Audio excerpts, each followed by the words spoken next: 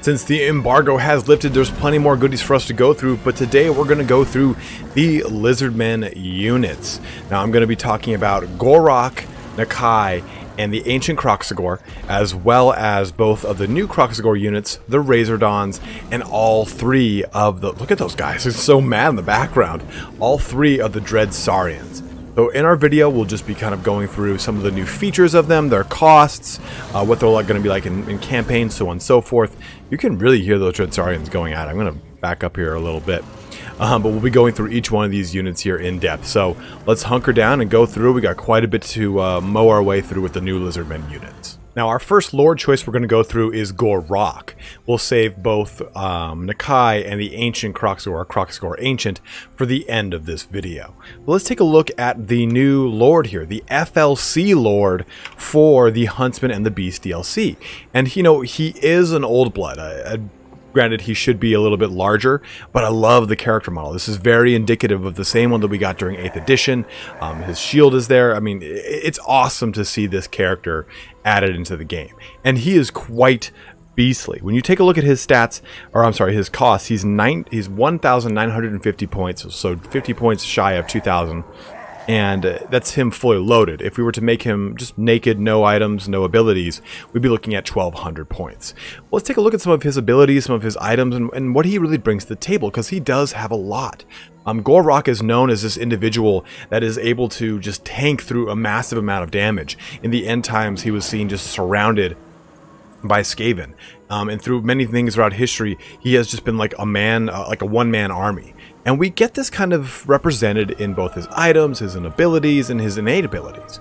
So taking a look at his stat profile just to begin with here, his weapon strength is 290. So, I'm sorry, 450 with 290 of it being AP. That is pretty disgusting. And when we get into his mace here, we'll see how that can be pretty hard, heavy, and sexual. But also, if we take a look, he's got 100 armor and a silver shield here, which is going to negate a good portion of 55% of small arms fire to this bad boy. Now, he also gets 15% physical resistance, which is nothing to scoff at. This is going to help out with his armor, his great melee defense at 60. So this character is very beefy. Now, he doesn't have any mount options, and he is on foot, so we'll see how this kind of pans out. But if we're taking a look at some of the new things added to the game, we take a look at Marcus Wolfheart.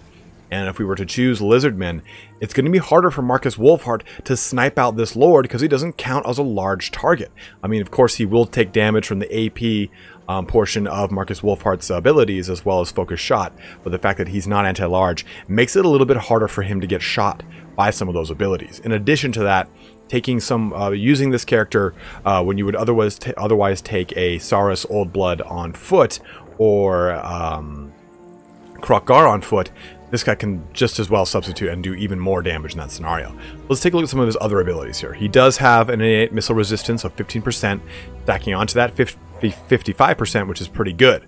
Now, he does have expert charge defense. One thing to point out, guys, that this is still early access, so we will maybe see some of these values change and shift before launch comes. But of note, we'll talk about this, why this might be a bug in just a little bit.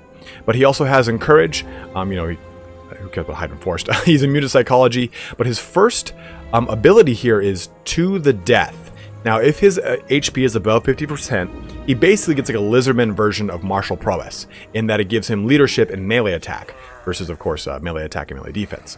Now, this is nice here because it's going to help keep him in the battle. He does have 80 leadership, so it's quite strong as it is, but 8 more melee attack is nothing to scoff at. If you were to bring this off of the character, I believe his melee attack would stay at 45. If we were to press Start Battle, we're going to be able to see that this should start at 53 melee attack and 88 leadership. I'm sorry, 84 leadership once we press Start Battle. I believe these don't kick in until the actual battle is started. Same thing with Martial Prowess Mastery. Now, if we take a look to Cold-Blooded, as to be expected, but we get Rock of Itza. Now, this is pretty potent. Kroxigor has a similar ability that gives him some nice physical resistance and some speed, but Rock of Itza gives this guy 44% physical resistance, which is going to stack with his 15, giving him to a total of 59% physical resistance and 9% vigor. And it lasts for 24 seconds with a 60-second recast. So really, you only have to wait 36 seconds for this thing to come back online once you've used it once. That's pretty awesome. I'm a huge fan of that because it kind of lends itself to the very tanky nature of this character, which I like so much. Now, Stand Your Ground is a staple of any good lord in Total War Warhammer. Now, he does have the Shield of Aeons, and this is why I think Expert Charge Defense is a bug here. If I were to take the Shield of Aeons off, you will still have Expert Charge Defense. So I have submitted that as a bug. That might change by release, so do be mindful of that. But if I pop this, it gives me Expert Charge Defense and 60 armor to everything in a 40-meter radius. Now, I'm not sure if that's saying that he won't have that Expert Charge Defense without this, or it's saying that it's just simply going to give it in a radius around him. So either way, it's either a bug or it's just simply saying that you're going to grant the Expert Charge Defense to this character and everyone around him, which would also make sense, but it's worth pointing out that that might change as they kind of take a look at this a little bit more with a fine-tooth comb. Now, it does have a nice 23-second duration on it, so you're going to be getting the same buff that a Rune Lord would be giving from their Rune of Armor. So it's pretty awesome here. It does have a 120-second recast here, so that is something to be on the lookout for, but it does last for a good, like I said, 23 seconds. Lastly, we have the Mace of Ulamok here. Now, this thing is huge. Plus 40% weapon damage and plus 40% AP, plus 44 melee attack. Now, if we take a look, we factor this with his to the death ability here. That's what, 8 plus an additional 44. That's 52 more melee attack onto his 45. So he'll be pretty much hitting whatever he wants, and he'll be doing a huge amount of damage here. I mean, half of 450 is what, 225? So a little bit less than half of that, or a little bit less than that. More weapon strength onto this character, so he'll really be able to pump out a huge amount of damage here, and I'm really excited to see how this character does in prolonged combat, especially when he's surrounded. He has the ability to mitigate a lot of what's coming his way between stuff like, well, I mean, Standard Ground actually kind of helps out with melee defense, but Standard Ground, Rock of Itza, he's got so many defensive capabilities, but at the same time, he can really pump out a lot of damage with the Mace of Ulamok. So I think Gor-Rok is going to be a very interesting addition to the Lizardmen roster as far as a lord that is not on a mount, but is on foot, and I think that as for a lord that's on foot, he's going to be quite devastating. Now, for the first of our brand new units added to the Lizardmen are one of the very few units missing from their roster, the Lizardons. Now, these bad boys are going to be very similar to what we saw already with the Salamanders in the last DLC, but they have a different focus. If the Salamanders are focused more on infantry and fire damage, the Lizardons are focused more towards heavy infantry or heavy armor with a lot of AP damage. And when we take a look at these guys, we can see them next to their Regiment of Renown unit, the Amaxon Barbs. When we take a look at these guys, they do have AP in both their melee category and their missile damage. So we get a lot of cool stuff with that, right? So we get 62 missile damage here, shot across 3 shots per volley. And what they do have a really long reload time at 10 seconds, well, almost 11 at 10.8. So that is something to be, I guess, mindful of. And they do have 70 speed, so they do have some quick moves on them. I will say they have a lower melee attack, but a higher melee defense than their Salamander counterpart. Now, if I'm being totally honest with you guys, comparing these guys to Salamanders, I think Salamanders ultimately are a better choice. Lizardons might get tweaked before the launch of the game, so again, be aware of that. Things might come to fruition a little bit differently by the release window, but in my experience, Lizardons are very underwhelming. They don't shoot very fast. I mean, the 10.8 is pretty standard for these beasts, but at the same time, they just feel a little clunky. I feel like I get more damage from Salamanders because of the splash damage and the burst that they can really dish out versus the Salamander hunting pack. I will say, though, that this is the most AP damage, ranged AP damage that you're going to get from anything that isn't a beast with a war machine on its back. So you do get a substantial amount of AP damage from these guys, but ultimately, I just don't really think that they are worthwhile as opposed to the next unit we'll talk about in just a bit here. Now, it is worth noting, too, Primal Instincts has got a little bit of a change here. It's now going to cause your unit to rampage, but it's also going to increase their melee attack and their charge bonus as they rampage from unit to unit. Now, this is worth bringing up when we talk about some of the feral units, namely the feral Dreadsaurian. So we'll get into that in just a bit here. But they do cause fear, which is quite nice to be expected for. Look at these things. I mean, I would be terrified of this thing just like popped its way into my bathroom. Holy crap! Now, moving into the Regiment of Renown, the Amaxan Barbs, things are a little bit different. So when we take a look at the cost of Razor Dawns, the standard Razor Dawn right here is 900 points. Now, when I take a look at the Amaxan Barbs, they're 1200 points. What does that 300 point increase get? Now, you get your standard 10 leadership, but you're going to get more melee attack and more melee defense, which is quite nice at both 27 and 37. But you're also going to get more missile damage. That isn't more missile damage per shot. It's a faster reload time. So take a look at this. I think it's 7.5, 7.8. Or nope, not at all. It's 8.4. So an 8.4 second reload. So you're losing about 2.5 seconds on the reload. Or I'm sorry, gaining about 2.5 seconds on the reload. So you're getting more shots out per 10-second interval, which is nice. You know, that is going to pump up their damage quite a bit here. And the nice thing about it too is that you'll also be doing poison damage. Poison damage, of course, reducing speed, weapon damage, AP, and AP missile and missile damage of units you hit. But I think that for 300 points, the Amaxan Barbs get a better trade-off, in my opinion. And in all honesty, I think that if you are to see Razor Dawns in any capacity in a competitive match, I think the Amaxan Barbs are a better bet. Although they do bring AP to the table, you just have so many better AP kits with the Lizardmen. Even a feral Bastillodon is going to do a ton of AP damage. And even the new Sacred Croxagors are just an AP powerhouse. While I do think that having more ranged AP is great and a missing link for the Lizardmen, I don't think it was so crucial that they needed this. But at the same time, I'm all for having a roster filled out, so it's quite awesome. Now, in addition, though, they do get a nice 15% missile resistance that'll help mitigate the fact that they're going to be probably focus fired by any ranged AP damage because they do have a nice whopping 90 armor. And they do a melee attack that will be both AP and poisoned as well. So they'll be able to squeeze out of engagements a little bit easier. With that 70 speed, they can really move out of things fast. So any melee unit that's looking to engage with them, the Amaxan Barbs can poison and then run away if they haven't already poisoned them from range. That concludes our new Razor Dawns. But let's move on to my favorite unit of the new Lizardmen. The Croxagor linebackers. I mean, the sacred Croxagors. Like, look at these guys. They're loaded with, like, electronic sock'em boppers. Like, they are mean and nasty. And they have quite a cool stat line here. They do have 100 armor, which is very bulky on these bad boys. Their leadership is pretty good at 75, and it's 5 less than Gor-Rok himself. Their speed is 46, which is about the same speed as a skink. But they do both AP and magic attacks, which is pretty cool here. In addition to that, if we take a look at their actual weapon strength, it's 84 AP damage. The next thing that does more AP damage than this is any of the dinosaur units.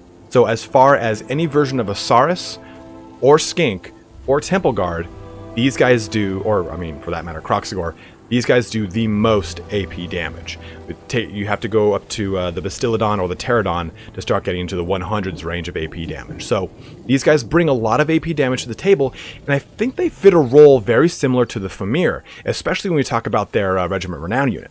Now these guys come in at I'd say a fair point cost of 1,250, and their Regiment Renown unit is 1,700.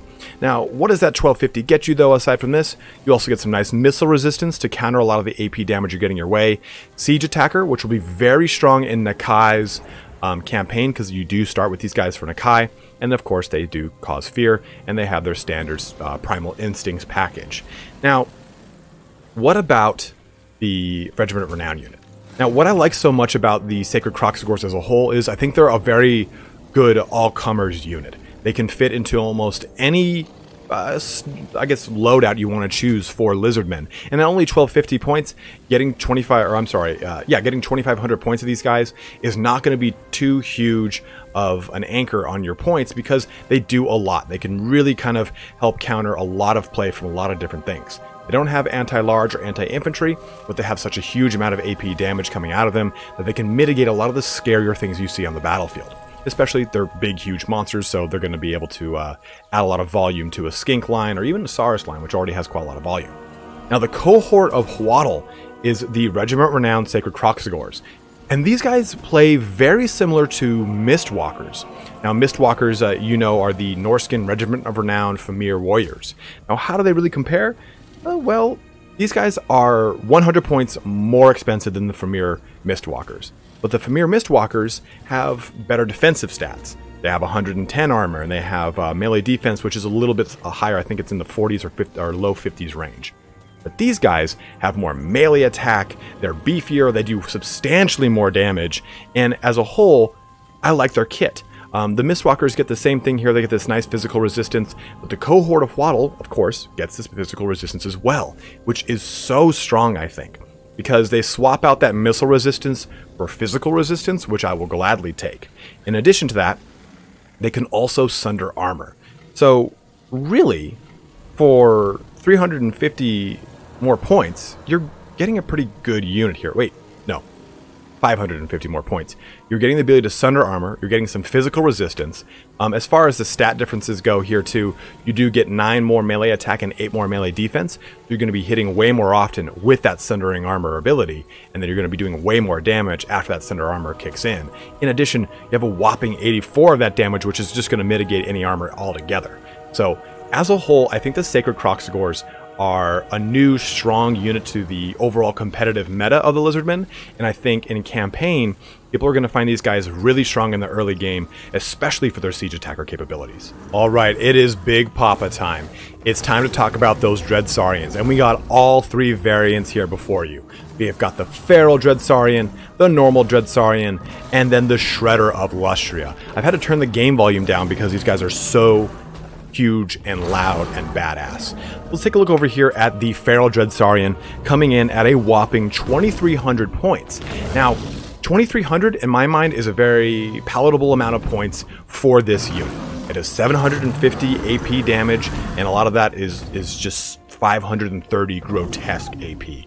Like just slapping things armor all around. In addition, they have 100 armor. And this is something that Turn and I have echoed many times, their speed of 60 is huge. And they have a really good melee attack at 52. Their biggest weakness, though, their Achilles heel, I'd say, is their melee defense. And the fact that they are so huge, they're going to be very easy to target with any kind of range damage. So be mindful of that when taking these guys. They do need to be screened, they need to be supported with Revivification Crystals, the new Life Salon. Any way you want to support these guys, they do need that healing to stay in the fight. Now, one thing I did talk about earlier that I want to bring up right now is that these guys just have Rampage. They do not have Primal Instincts, which is a different type of Rampage. Primal Instincts will give you Rampage, but also gives you your charge bonus in your melee attack. Rampage, you just lose control of the unit, so don't think Primal Instincts is kicking in when you lose control of these guys. It's just straight Rampage, and it's probably a good thing because then they would just be disgusting. But in addition, they do cause terror, as to be expected. They've got Siegebreaker, and they also have a nice 15% missile resistance. I mean, these things have some of the toughest hide in all of Lustria. They're some of the largest things in all of Lustria, next to, say, the Thunder Lizard. So it's awesome to see these things added into the game. Now, again, at 2,300, I think they're a very good purchase. They're a very good addition to your Lizardmen army. I think when you start to go to the larger portions, or the different versions of the Dreadsaurian, you start to get a little risky in your approaches here. So let's take a look at just the normal Dreadsaurian. Good God, look at this guy. He's not any bigger, but he's just terrifying. He's massive. A little bit of lore knowledge here. The Dreadsaurians, they kind of like hang out in these, I guess you could say, like, I don't want to say a pen, because they're definitely not, you know, caged animals. These things can go wherever they want. And the skinks adorn them with all this, like, beautiful, awesome golden finery and armor to kind of help protect them at the same time. And the Dreadsaurians, like it. They're like, ah, yes, I am like your giant lizard cat. If you piss me off, I'll shit in your boots. But still, I'm amazing. So, with your Dreadsaurian, you get a howdah filled with skinks with little poison javelins. And those poison javelins are quite strong. In addition, here they have a little machine gun javelins you can see right there as well. Not javelins, but machine gun blow dart machines. Giving them 612 AP damage with 7.2 reload time and a little bit of AP, but they're going to be shooting a lot of shots here. You'll see these things just peppering things as they move in for the kill. Now that's really strong because, again, as we mentioned, Poison is going to reduce speed, weapon damage, and AP damage of both missile damage as well. So these guys do have a lot of going for them, but at 3,200 points, you're sinking almost a whole entire quarter of your 12,400 point allowance in multiplayer. So you have to be very careful with how you select these guys, or how you bring these guys to the table. They can fire whilst moving, which is nice, and they still retain their missile resistance, which is quite good as well. They have a decent range of 115. They don't have the most ammunition, but at the same time, the Dread Saurian needs to have, again, a lot of support. Bring it with Sacred Croxagors, keep a lot of healing on it. It is going to be focused. The nice thing here, though, is you don't have to worry about Primal Instincts or Rampage. Bringing us to our last thing on this list, though, is the Shredder of Lustria, the blue boy. Look at this. I'm going to move this guy over here just to really focus in on just those piercing blue eyes. You know, probably great in the speed dating realm.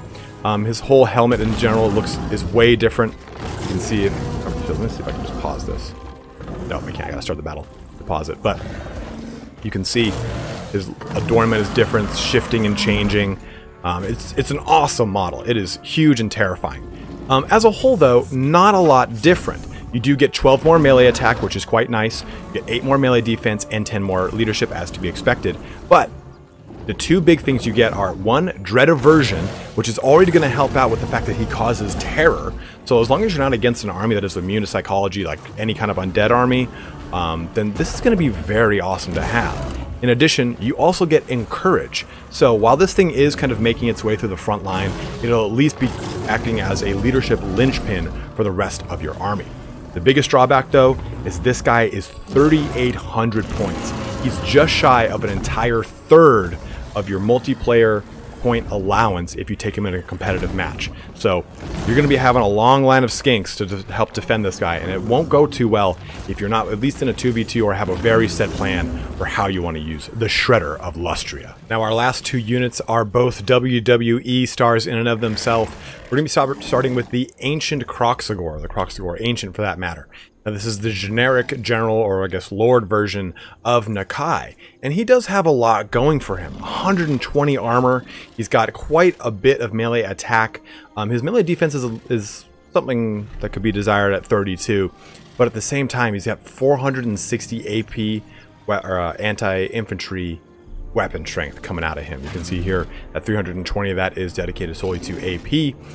So he is a bit of a powerhouse when it comes to just wading through tons of individual infantry units. When you think of where this character would be deployed amongst Greenskins, amongst Skaven, amongst other Empire armies, the Croxagor Ancient is going to be very devastating in a campaign with Nakai. Now, in addition, though, he does have some other benefits. Now, let's take a look at his points value real quick. Fully loaded to the brim, he's 1,728 points. Completely naked, he's 1,200, just like Gor-Rok. Now, he brings some different things to the table, though. So, he does have his missile resistance and siege attacker, which is quite nice. Encourage and fear to be expected, and cold-blooded as well. But he has the Amulet of Itza, which gives a 66% damage resistance to him for 18 seconds, which is quite nice because it is only on a 60-second recast. You can only use it once, unfortunately. In addition, here you have the Horn of Kygor, which is going to increase his charge bonus by 18%, his melee attack by 25%, and his leadership by 8%. This is not just him, though. This will affect his allies in a 40-meter radius around him, and can be used in conjunction quite well with his other ability here, Monstrous Strength. Now this will give him 16 more bonus versus infantry and 20% increase on his weapon damage and AP damage. That's 552 total weapon strength with a nice 51 bonus versus infantry. So if there's any foot lords around or foot heroes that need to be just completely capsized as quick as possible, popping Monstrous Strength followed by the Horn of Kygor is going to make for a huge amount of damage coming out of this bad boy. But he's going to be at 74 total melee attack, so he's going to be landing a lot of his hits, just like Gor-Rok is going to be landing the majority of his hits when he pops his mace ability. Now the last ability on the Croxagor Ancient is one that also Nakai also shares, is the Miasma of Despair. Now, this is not a persistent hex effect, or I guess aura. You have to turn it on, you have to trigger it. It is an ability, but it does last for 16 seconds, and it reduces the leadership, speed, and vigor of anything around the Kroxigor Ancient. The nice thing is that it's a 24% reduction to speed, so if something is also getting poisoned by, like say, a large target, or an individual lord or hero is already getting poisoned while the Kroxigor Ancient, or Nakai for that matter, is attacking them, you at least are going to also reduce their speed by 24%. That's a max of, or that's a total of 44% speed reduction. And Kroxigor Ancient himself has got 46 speed, so he can really move it. So there are a lot of benefits of using that to really get someone before they can flee away from your large, cumbersome lord here. But I think it's got a lot of really great attributes, especially the leadership and vigor reduction too. Especially if something is very beat up, it's probably low in leadership anyway. This can help break it and rout it so that you can kind of finish it off with a lot of your skirmisher unit. Let's jump into our last unit on our Lizardmen roster unit list here. And here he is, the mace-twirling namesake of the Hunter and the Beast DLC, Nakai the Wanderer himself. Now, he hails in the lovely land of Albion. He likes long walks on the beach, and oh, never mind, he doesn't like long walks on the beach. Let's take a look at his stat line. So he does have a nice 520 weapon strength. He's got 380 of that is a whopping AP-centric. Now, taking a look at this guy and comparing him to the Ancient Kroxigor, he does not get the advantage of bonus to infantry. And that is honestly something I find a little surprising, since Marcus Wolfheart gets a bonus versus large, and the whole, you know, namesake again of the DLC is the Hunter and the Beast. You'd figure these two would be the antithesis of one another. And with that, with Marcus having AP and anti-large, I would think Nakai would have AP and anti-infantry. Instead, it's, God, look at that WWE stance. He's got the threats down and everything. It's like The Rock came into this game. But you would think he would have AP and anti-large, or anti-infantry. He doesn't. That's only on the Ancient Kroxigor. So that is worth noting. Now, in addition, though, you do get more melee attack and melee defense in the Ancient Kroxigor, and 120 armor and 80 leadership. So you also get a nice boost to his speed from 46 to 50. So this guy is got a little bit more of wheels on him. Not as fast as a lot of targets, but I mean, he can go toe-to-toe with a war wagon at 50 speed as well, so gives you a good frame of reference of things. Now, again, everything else for the most part is exactly the same. Missile resistance, siege attacker, fear, encourage, hide, and also cold-blooded. Now, he does have one item, though, is the golden tributes. And this gives perfect vigor to anything in a 30-meter radius around Nakai, and that is a constant persistent effect, which is actually quite nice. If you think about this, the amount of large creatures and moving that you have to do for the Lizardmen, this keeps things in really good shape. They don't get bogged down. They don't have to suffer leadership from that low vigor. They won't be slowed down. They won't be doing less damage. It's an overall amazing ability here. So I really like this, but it really kind of factors into his overall points value. So Nakai, fully loaded, is 2,466 points, just shy of 2,500. If you were to make him naked, if you were to strip off all of his items and abilities, he'd be 1,850. So no matter how you factor it, he's going to be a pretty costly boy. And I think that this is one of the more advantageous abilities depending on how your army is configured. If you have a lot of mobile units, then Perfect Vigor is really going to help out as long as they're staying relatively close to Nakai. And if you put Nakai with the new Temple Guard Regiment Renown unit, the I can't remember off the top of my head right now, the Star Seeker whatever guard, he is just so strong. He now will get an additional 15% physical resistance because of the Guardian passive of those guys, and his 120 armor. I mean, he becomes pretty disgusting. In addition to that, you have the Miasma of Despair that we talked about earlier on the Ancient Kroxigor, reducing the speed, leadership, and vigor of anything around him.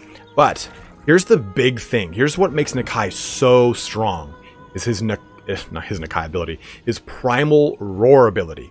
Now, this will rampage things, but it'll also mean those things that are rampage have 22% physical resistance, himself included, and 44 melee attack.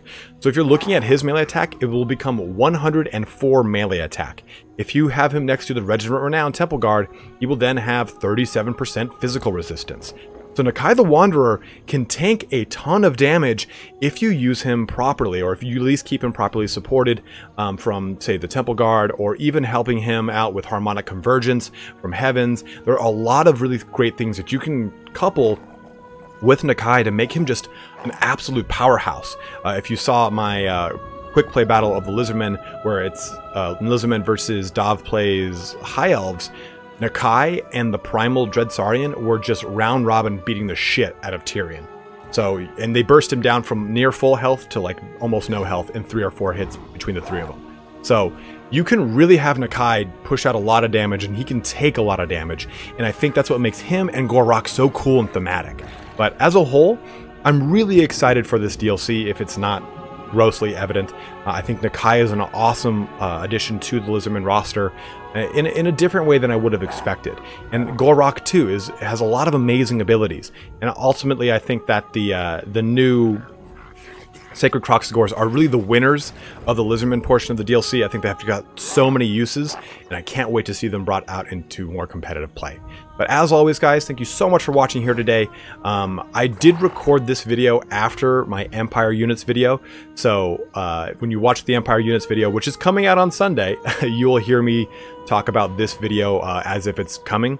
So ignore that when you do see the video. I apologize ahead of time. I decided that, like, well, Lizardmen haven't gotten enough showcasing of Gor-Rok and Nakai, so I'm going to do this here first for you guys so you can really dive in on it. But as always, thank you so much for watching here today. Have a good one and take care.